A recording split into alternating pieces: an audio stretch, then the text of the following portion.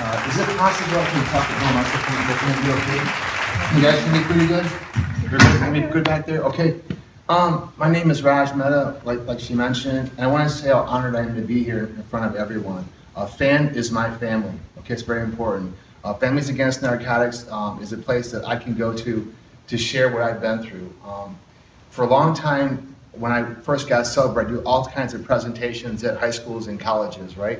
And I would do presentations on addiction, what is addiction, addiction prevention. I would not disclose my story, okay? It isn't until I did my TED Talk at U of M, I disclosed my own personal story and kind of came out of the closet, as you could say. And the reason why I did that was because a couple moms, one mom in FAN, and one woman named Jeannie Richards said, Raj, you gotta share your story. I said, I don't feel comfortable because I don't want people to be misled and think a certain way or view me a certain way. And they go, you gotta do it to fight the stigma. I'm like, all right. And I'm pretty smart. I listen to moms, not in the old days, but in my recovery, right? I'm pretty intelligent. I listen to moms, and I began doing that. And when I came out and began talking about, who I am and what I've been through, I'm also a recovering heroin addict, okay, off the streets of Detroit, who crawled across the ghetto of broken glass to actually turn their lives around and become something in this world. I went on to graduate school at U of M Ann Arbor, graduated with a 4.0. I'm a master's level licensed therapist for the state of Michigan, and I'm a therapist and counselor. And I also do a thing called interventions. Has everyone seen a TV program, Intervention, before? Okay, so you might know that people that have a drug problem may not be very keen about the idea of having a drug problem. Does that make any sense? There's a term called denial for that. Anyone hear this term called denial? So I meet with moms and dads all the time. And one of the things that I hear before I do an intervention for a family is they say explicitly, they're never going to rehab. Well, and so at that point I can say, well, clearly this intervention will not work, and so nice to meet you and call it a day. So why do we not hear that? Why do we, as people that are trying to fight addiction, don't hear when someone says, I'm never going to rehab, I can never get clean? Why is that something we can't actually listen to? Yeah, because it ties into stigma and it gets rid of hope. This is very important. There's a lot of pain in this room. I've lost people that are very close to me through addiction as well. And I lost my close friend and became the godfather of his son. I swear to you, if I could come in here and take all your pain for you, I would do it. I'd do it right now in a heartbeat. But those that understand when you've lost someone that you really love and care about dearly to this disease, please use that as fuel for your fire. Be defiant, right? It's important that we realize that a heroin and an addiction bomb went off in our communities, and everybody got knocked down. And so you look around, like a heroin bomb went off, like all these people have died and become addicted. You look in this room and why aren't the seats all filled? I mean, I want to thank and respect everybody for being here today, but there should be like 10,000 more people in this room. And not to be mean, I'm not judging anybody, but the reason why they aren't in this room is they don't have the courage that you guys have. And that's just a fact. You guys are the lions in our community. You guys are the people that are saying we're fed up. It's great to be a stakeholder. I can sit around and be a stakeholder. But showing up and suiting up is how you make this kind of change happen. And addressing the issue and being honest that we're not going to take it anymore. A heroin bomb went off in our communities, and it's killing our kids. Think about the term community, the focus on common unity. What do we have in common with each other? Well, I always hear in America, the focus is on children. We don't want our children to have drug and alcohol problems. We want our children to live in safe schools. We want our children to be able to reach their full potential.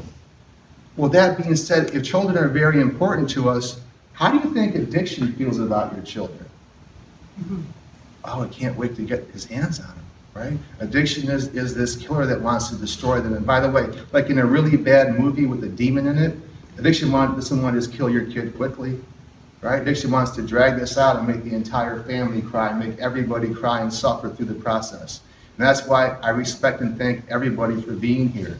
Because just being here to talk about this and putting it out into the open reduces the stigma. We have to fight back. The Zika virus is all over TV. Isn't that true? You've seen the Zika virus? I'm a pretty intelligent guy. How many people have died in America because of Zika? I'm sorry, was a lot of rock bands, I can't hear it. But was how many people in America that died from Zika? 0. And how much money do they want to spend to fight it? Billions. Right. Now, Before I go any further, I want the permission from this audience to be able to be honest and candid. Because to do my job properly, I have to be able to tell you guys some facts and information. And for some people, it's going to be kind of unsettling. But my goal is to promote harmony and healing. Everybody in this room deserves to be happy and be able to heal from what they've been through and their trauma, through losing people and dealing with addiction firsthand. And so you guys have heard about this war we had in Afghanistan, right? A lot of things were dropped, a lot of bombs were dropped, a lot of money was spent. How much money do you think was spent just to rebuild roads and schools and buildings in Afghanistan during that 8-year period? Billions. 8 billion. Right, so when I hear people that tell me we don't have any money for rehab, it's like I hear people say, I'm not going to go to rehab. I don't hear that. There's $8 billion we spent to build them roads. God bless people in Afghanistan, but I got people that are dying trying to get into rehab, trying to get into rehab and dying and overdosing. Yeah, and I'm sick of it. The veterans courts, those programs work. The sobriety courts, those programs work. Drug courts, those programs work. Being a licensed professional, I'm supposed to use what's called evidence-based practice, which means we go into this peer-reviewed journal, read all kinds of information, and say, this works and this doesn't work. So let's go in a different direction. What doesn't work in fighting addiction? Anybody have an idea what doesn't work? Locking people up and not giving them help or education. Is that amazing? I can lock people up for 5 years and 10 years and 4 years and 8 months. When they come out, what are they going to do? Go right back to their old ways. But why is that? What's that a function of? They don't have a method. Thank you. They don't have a method to stay sober. You got to have a method. And so it's very important. Your point is there are many pathways to recovery. Don't anybody tell you otherwise. I bet people that, honest to God, got involved with their church and got rid of their heroin problem. Swear to God, it's true. Amen. Right? I know people that went to AA and got rid of their heroin problem. I know guys that have an alcohol problem that went to NA and actually turned their lives around. People that go to therapy, education, healthy fitness, lifestyle. I don't mind how you do this. I don't make any money if you go to AA or NA, go to this church. I don't care how you achieve your goal. If you come into my office with tears in your eyes and say, I want to stop using heroin, I'm going to say that's fantastic. My next question is, how do you want to do that? Yeah. And if you say, I don't know, then make a suggestion, right? And if you're jumping out of an airplane, I would happen to suggest that you pull that cord on that parachute, right? I'm not going to tell you what to do, but I got some really good advice. Is that fair? All right, so we're talking about this disease. And so the first thing we're talking about addiction, like how did we get here? How did we get a heroin problem in suburban America? Pills. Haha. Can we be honest? Happened with pills. Now, I'm a lot older than lots of people that have addiction right now in the heroin world, right? So back when I was using heroin, may I be candid? Everybody was a loser. In the late 80s, everybody was on parole from Jackson. They had armed robbery backgrounds. All the girls had been molested. They were all prostitutes. The guys were pimps and drug dealers, carried guns. Everybody was a complete loser. Okay? And when you hung out with these people, you knew that they're all losers and crazy, and you're doing heroin, you got a needle in your arm, and there's all kinds of stigma and shame. And back then in the 80s, 80% of people that started using heroin had never taken an opiate pill first. That's powerful. So people that got into heroin back then smoked some weed, drank some beer, and had a connection to somebody that did heroin. And so, by the way, if you had some mean intentions, you're trying to create addiction in your community, what would you do to a person to cause them to become a heroin addict? Let's go in the bad direction. What's the goal? Childhood, how should it be? Horrible childhood. Physical, mental, and sexual abuse, right? Let's throw in some poverty and some racism. What else can cause damages to cause addiction? Lack of education. Lack of education. How about low self-esteem, low self-confidence, right? Let's also add in a genetic predisposition. How about that? Is that making sense? And so back then, the pathway to heroin addiction was being part of a deviant group of people. You knew you were all deviant, you were outsiders, you were outcasts, and that was part of that world. So what happened in the late 90s that changed the entire heroin game? Anybody have a theory on that? Yeah, one pill in particular from Purdue Pharma, a privately held corporation. They manufacture a pill called Oxycontin. And what did they do to get this pill all over the place? They didn't play by the rules anymore. What did they do? It was a Schedule II narcotic. They went to all these doctors' offices, especially in West Virginia, lots of coal miners, good insurance, lots of injuries, right? And what they say to the doctors? Not addictive. This is not as addictive, and it has an anti-abuse mechanism. You can't abuse this pill. And they were convicted in federal court. They lied, made false graphs and false charts, right? And they got this drug being prescribed like crazy. Is that amazing? Yeah. So we can cap on that. So the FDA has approved the use of Oxycontin for people under the age of 18. I'm being very sarcastic right now because everybody knows how many little kids needed some effing Oxycontin, right? And their moms were crying, like, why can't you give my daughter some Oxycontin? She's 8 years old, had her teeth pulled, and you're like, oh my God, you're so right. And so those benevolent people at Purdue Pharma said, we're going to get this approved for the ages of under 18. By the way, what's the goal to get people started on a drug before 18? Why is that an important goal? You're grooming them and you're setting up for lifelong addiction, right? Because you're never going to forget that. That's called euphoric recall. When you're a 12-year-old kid and your mom hands you your Oxycontin because your belly hurt, and you go, wow, Mom, this pill really made my belly hurt go away, right? That's all I'm saying. There was no reason to ever approve Oxycontin for under the age of 18. We got morphine for that. We got Dilaudid for that. We even got fentanyl for that. That wasn't a non-problem. Is that making sense what I'm saying? And so Purdue Pharma changed the entire game. All of a sudden, we had all these pills available. And as that began to happen simultaneously, Vicodin prescriptions went through the roof. So right now, America is 5% of the world's population, and we consume 99% of the world's Vicodin. That's amazing. And 8% of the world's Oxycontin. And so what happened in all these schools and high school kids and college kids who had sports injuries or had friends that had these pills, parents' medicine cabinets were filled with these pills, right?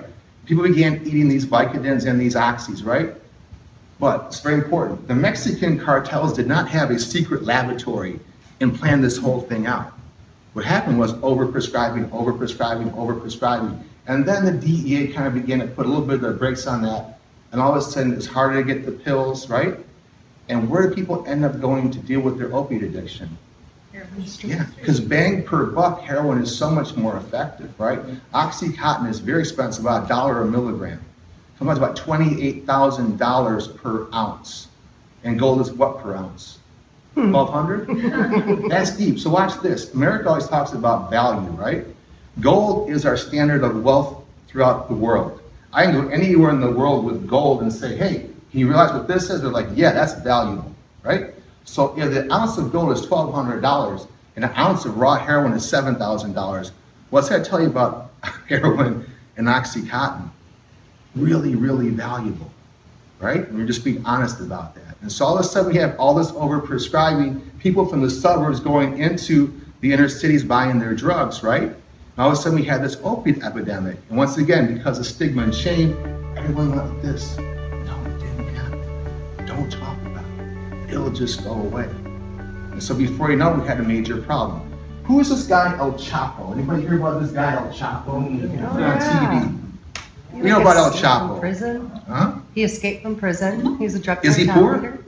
leader. He's a billionaire. Billionaire. The first drug dealing billionaire was Pablo Escobar. You might have heard of him, the Medellin cartel. Yeah. And they had a relationship, by the way. This was actually a connection to Pablo over there. So our El Chapo is a billionaire drug dealer. They put him in Mexico's most maximum security prison. And what happened? He escaped. How? Tunneled out. Was this a regular tunnel? No. It was a mile-long tunnel, right? And it had a track in it and a motor scooter. And a tunnel came up in his shower stall. When you realize, you know how hard it is to build a tunnel 1 mile long, and at the bottom of that tunnel go right into somebody's shower stall in a prison? What are the odds of that being so accurate? Anybody impressed by that tunnel? Right. Can we all agree that no matter what kind of walls we build, how many DEA agents we have, that the Mexican cartels can bring their drugs in as much as they want to? Can I prove a point? 1972 is when the war on drugs began under President Nixon, right? And so since 1972, the DEA has dedicated themselves to the supply side of drugs. They say, we will stop this stuff from coming in. Give us billions of dollars, we'll stop it from coming in. And so you look at evidence-based practice. Okay, what does the CIA say about the price of heroin and methamphetamine and cocaine since 1972? And adjusted for inflation, what's the truth? Heroin is cheaper now, cocaine is cheaper now, meth is cheaper now than 1972. So our conclusion can be, what about interdiction and the supply side prevention? It doesn't work. Anyone want to guess how many employees El Chapo has? What impressed you? Throw a number out. 2,000. Huh? 2,000. 150,000 people in the world work for El Chapo. Is that impressive? How many aunts and uncles and cousins and relatives do each one of those people have? Mexico is a narco state. Mexico is not a real country. It's a narco state controlled by a series of cartels that makes drugs for American drug users. 8% of all the drugs that come into America come from the Sinaloa drug cartel. El Chapo is in charge of that. Why does Raj want El Chapo dead? Well, it's very personal. Because El Chapo specializes in a very special kind of heroin, cut with fentanyl. Anybody ever hear about this heroin cut with fentanyl? What's bad about this particular type? It kills everybody. And it's heartless. And someone said in a meeting, they go, well, Raj, that doesn't make any sense. Why would a drug dealer sell the kind of heroin that kills people? That's a really bad business model. And I said, well, it would be in a normal world, but in a world where the consumers just keep lining up for more of it, and you don't care about killing people, it's not really a problem. But it is for me. I don't like that. That's unacceptable.